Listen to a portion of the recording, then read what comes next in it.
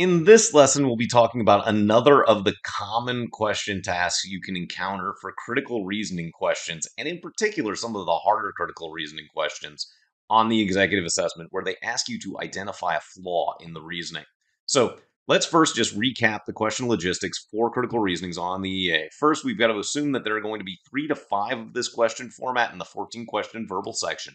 We know that there's going to be 1 to 3 of them assumed in each 7 question half. And there's always going to be a single paragraph pertaining to a unique question task. So our best practices here, you're going to assume about 2 minutes, 30 seconds per question, more than any other format on the verbal section. But you do still have to have a hard cap of 3 minutes for any individual critical reasoning question. You will want to note the task of the question before even beginning to engage the paragraph prompt. And you'll consider skipping critical reasonings on the first pass through a half to ensure you see all of the questions of that half.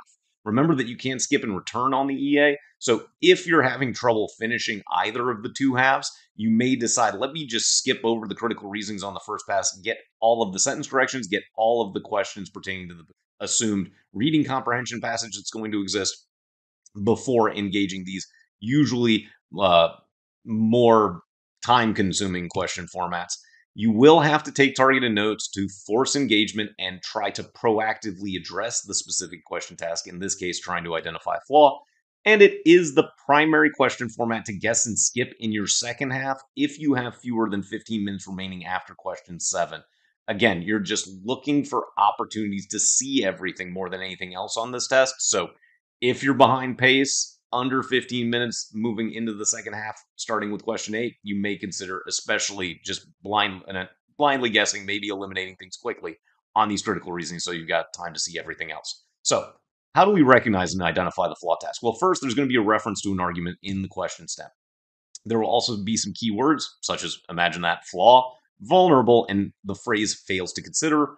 And you have to be careful of mistaking a weakened task for an identify the flaw task. So if you've got a weakened task, you need additional information outside of the little paragraph. With a flaw, the flaw should already be there in the paragraph if you just think critically. So that's the big difference between the two. Now, our strategic implications, you are going to have to closely note the details of the argument in order to try to proactively identify a flaw. There is assumed to be very little, likely no new information provided by the choices, so it's not going to introduce you like a whole new variable that you have to apply. You're going to have the information already in the paragraph. Maybe there's a slight variation on that information that you had to consider, but there's going to be no like categorically new information in the choices. You will, of course, want to try to categorically identify the type of argument to broadly predict possible assumptions, because it's those assumptions that inform the flaw. Because you'll need to critically think to determine why an assumption is likely invalid inherently. So you're going to try to identify the assumption, and by identifying the assumption through the common argument, you'll say, this assumption doesn't seem like it's going to hold. You do want to focus on wrong answers, especially those that address concerns beyond the conclusion, because really the conclusion is supposed to be inherently flawed, so you don't care about other variables that are outside of that conclusion's purview. And you can, of course, eliminate more quickly once a choice closely matches what your predicted flaw was going to be. So let's recap the argumentation equation. We know that it always finishes with a conclusion, and that conclusion is the explicit subjective opinion that requires some support. And that support comes from the premise, which are the objective facts explicitly stated in the argument. And the assumption is the set of unstated facts that must be true in order to link the premise to the conclusion logically. So to identify flaws, you really have to specifically identify what the common argument is and state why an assumption is unlikely to be true. So that's why for identify the flaw tasks in particular, properly categorizing an argument is especially helpful in trying to proactively identify reasoning flaws to expedite your elimination process. So, our common argument flaws, we're going to recognize these. The analogy, of course, says that A is equal to B, so it assumes that the items are comparable in relevant fashions. And a likely flaw is just stating that the items are not reasonably comparable in some specifically relevant way. Now, our representation arguments are going to assume that the sample is representative of the larger whole population in the conclusion. So your likely flaws are going to involve subtle term shifts from your evidence to your conclusion that make you think actually these two things aren't exactly alike in the way that the conclusion is stating, or some other reason that the sample is inherently unrepresentative of whatever overall population it claims to represent. So let's take a look at an example here. So we've got the task first. The political commentator's argument is most vulnerable to criticism on which of the following grounds. So we recognize the word vulnerable. We know this is a flaw task. We then are going to read the prompt, and you see we've already highlighted some terms for a specific reason. So the political commentator states, looking to artists for political insights is largely a fruitless endeavor. Most statements made by great artists indicate that creativity and political acumen rarely go together. In fact, most great artists hold political views with no more nuance than those of the average citizen. So we see in our conclusion that the political commentator is talking about artists generally, but the evidence is exclusively about great artists. And the conclusion, of course, is the very first sentence, so we'll note that explicitly and broadly predict what a flaw might be without any new information, which is about that term shift. Going from great artists to artists in the conclusion creates an unrepresentative sample. So if we have that in mind when we bring in the answer choices, this will help with elimination quite directly. So we'll process of elimination as process will eliminate as always based on common wrong argumentation reasons, starting with vague impacts. And we could see the average citizen here. Well, the average citizen isn't even in the conclusion. The average citizen is in the premise. So failing to consider whether the average citizen looks to artists for guidance on political issues has no clear impact whatsoever on that conclusion. So it's a slightly different category of vague, but we have no idea what the average citizen has to do with this conclusion whatsoever. You'll also have common wrong answers that need additional information. So, for instance, the amount of money that a great artist makes not being provided. Well, how does money deal with political insights? I don't know. So that's going to require some additional information. Similarly, saying that the argument assumes all artists struggle to become great. Well, first off, we do talk about artists, but we're not talking about artists versus all artists. We're talking about artists versus great artists. So that doesn't address our flaw that we predicted at all. And struggle to become great. Well, just because they struggle to become great, did they ultimately become great? Are many artists great artists? I actually have more questions than answers, and that's not what you're looking for with any type of argumentation style correct answer. So we can eliminate D as well. And you can also have something that's actually a strength of the argument and not a flaw, such as the term political insight is not clearly defined. Actually, we talk about political acumen, we talk about the political views being no more nuanced. So that clearly not being defined is actually incorrect. It's just not true. The argument does a relatively decent job of defining what political insights are for the purposes of the conclusion. So that gets eliminated for being basically, again, a very specific type of reversal, the strength of the argument, not necessarily a flaw of it. But if we look at choice E, it ignores the possibility that the majority of artists never achieve greatness. This hits in very broad EA style language at our predicted term shift of saying, hey, artists aren't necessarily all great. And choice E is the right answer here, and it matches what we predicted as our flaw pretty directly. So, considering some of the other common arguments and their flaws. So, data evidence interpretation, of course, is going to assume that there is no other reasonable interpretation of that data or evidence. And your likely flaw for data or evidence interpretation style arguments is going to be that there is another more likely interpretation of the evidence or some numerical or the numerical data than is suggested by the conclusion. So basically, like the way that the argument's conclusion interpreted those numbers or interpreted that evidence isn't reasonable. There's actually probably some other more likely explanation. And then, of course, we've got a causality, and we know that almost every argument can be categorized as a causality, whereby A led directly to B. And all causalities are going to assume that there are no other possible causes or outcomes, and that the circumstance is not merely a coincidence. So our likely flaws are going to be that there is some other more reasonable cause or outcome, or that the conclusion does inherently seem coincidental. And of course, we also have our common argument of plans or recommendations. And these assume that A, you're going to execute on the plan or recommendation, and of course, that the approach will work according to whatever the defined metric of success is. Your likely flaw for a plan or recommendation, though, is going to be that the plan or recommendation has some sort of inherent weakness that will not allow it to succeed, or that the plan itself is inherently unnecessary. So, those are the common flaws you have with plans. So, taking a look at another sample argument, and you can see this is ultimately going to end up being a plan. We read the task first. We see a flaw in the argument is that its author blank. So, we recognize the key term flaw indicating and identify the flaw task. So then we read the paragraph. We've got punitive damages levied against corporations found legally responsible for serious environmental disasters are usually far larger than the cost to adopt preventative measures to avoid the disaster in the first place.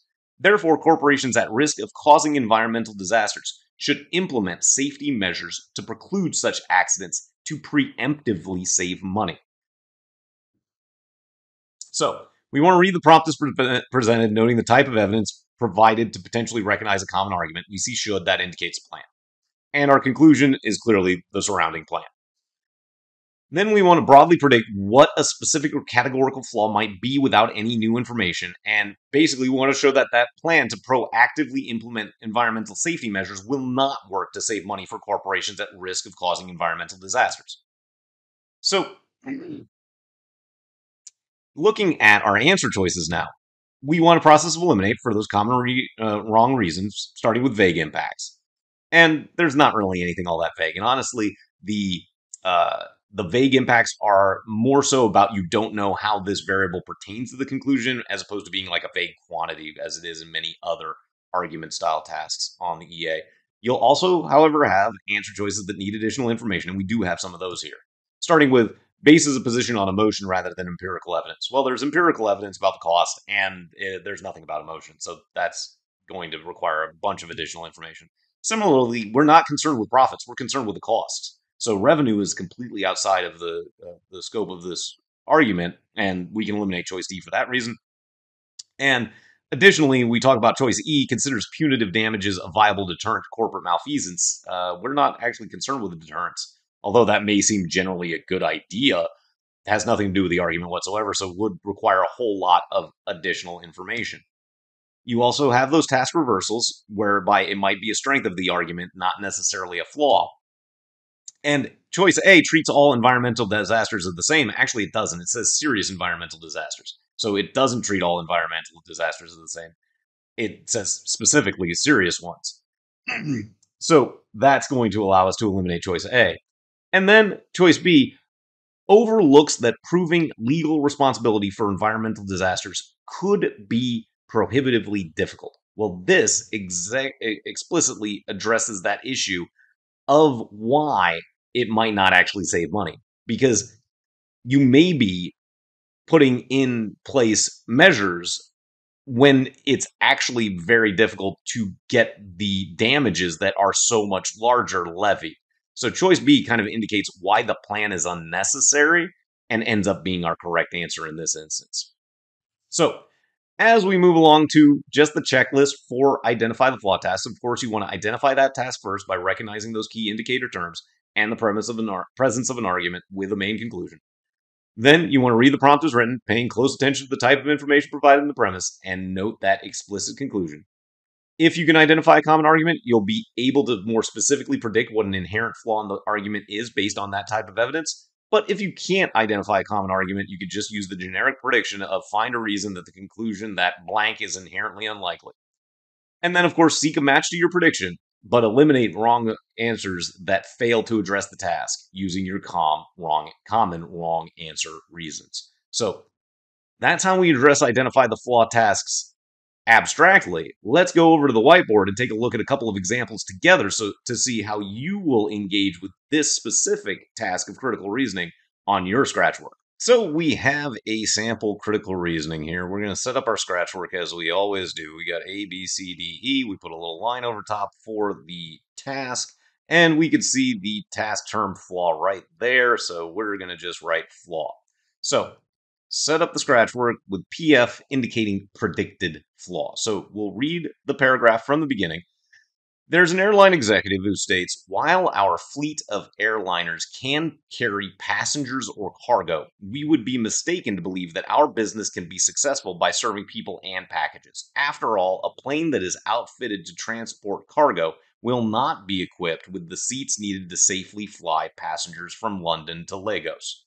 So, we can clearly identify what the conclusion is, which is that the airline executive believes that the business cannot be successful by serving people in packages.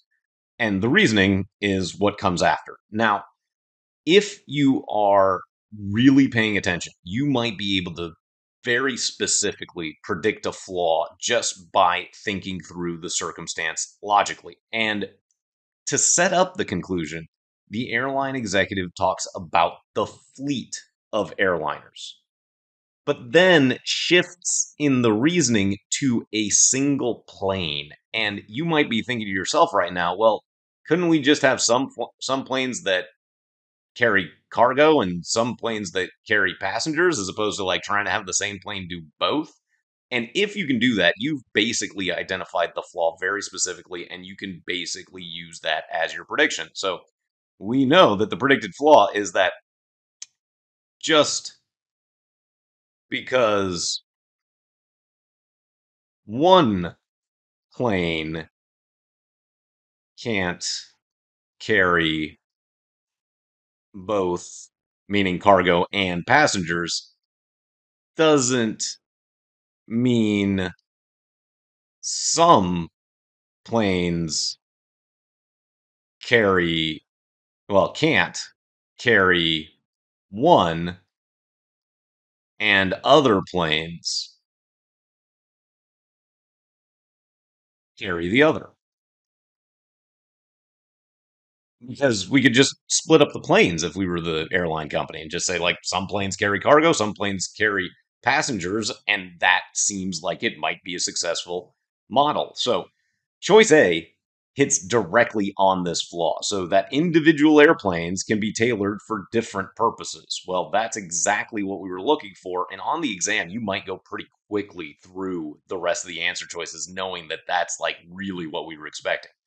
But for the exercise here, we'll go ahead and find the explicit reasons to eliminate everything else. So, choice B, the executive argument is flawed because it fails to consider that London to Lagos is a route that can be traveled directly or by taking a connecting flight. Okay, well, talking about direct versus connected, that really introduces additional information. So we could just say needs additional info here to clearly see if that were some sort of flaw. The most that most passengers travel with checked luggage in addition to a carry-on bag. This might be a trap, but again, like, okay, does that checked luggage mean cargo? I don't necessarily think so, but I'd certainly need additional information to be certain. Now, the number of passengers on the average flight from London to Lagos. Well, London to Lagos is just an exemplar for the airline executive. This is not necessary at all and really doesn't do anything to the argument. And I don't love saying irrelevant or out of scope, but like here for a flaw, this has no impact on that conclusion whatsoever. And the types of packages that are most profitable for an airline cargo business, well, again, that needs additional information as well. But again, as I said at the outset, if you find a really good match to your prediction, you might just go with that and quickly glance to make sure nothing else is possible before moving on. Once you've got choice A being like, that's the flaw that I expected. So let's go ahead and scroll down. We'll take a look at one more of these. So once again, we set up our scratch work. We got A, B, C, D, E. We put a little line over top, and we see the phrase most vulnerable. So the argument is most vulnerable to which of the following criticisms. So once again, we're being asked to identify a flaw. I just put that there, and we've got PF for our predicted flaw. So we'll read the paragraph at the outset. A superior conductor requires the authority to push even the most celebrated orchestra through high intensity rehearsals. However, that authority is not simply granted by the individual musicians in such an orchestra. The conductor must earn that authority by winning the entire orchestra's respect for the artistry in her compositions.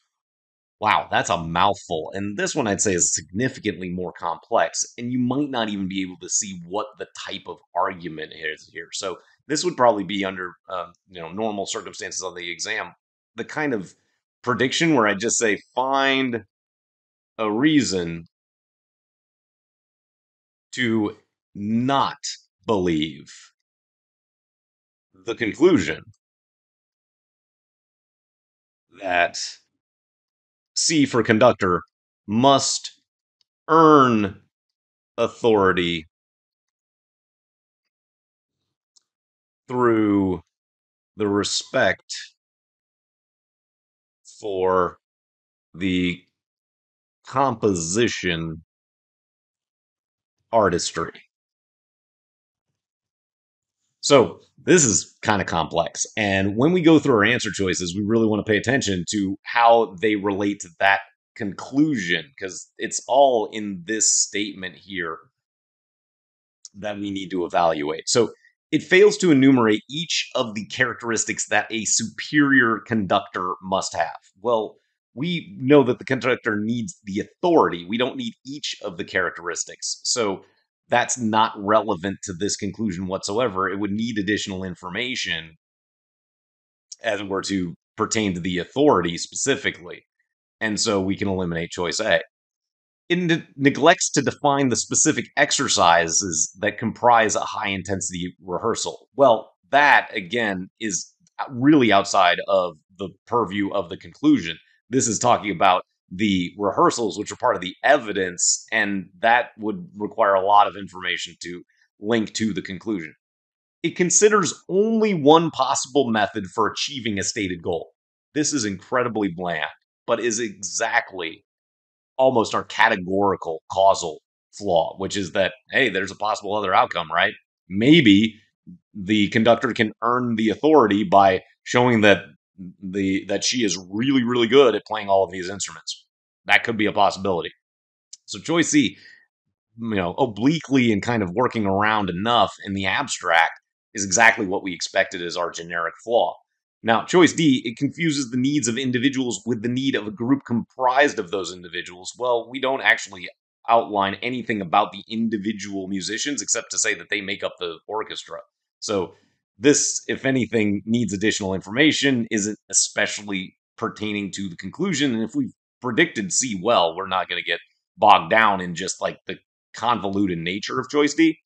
And then choice E, it suggests that a superior conductor will only be interested in leading the most celebrated of orchestras. And that's just not true here at all. So it says that the superior conductor requires the authority to theoretically push even the most celebrated orchestra, but it doesn't say we'll only be interested in leading that type of orchestra. So this is kind of a task reversal. It's not a flaw at all that is inherent in the argument.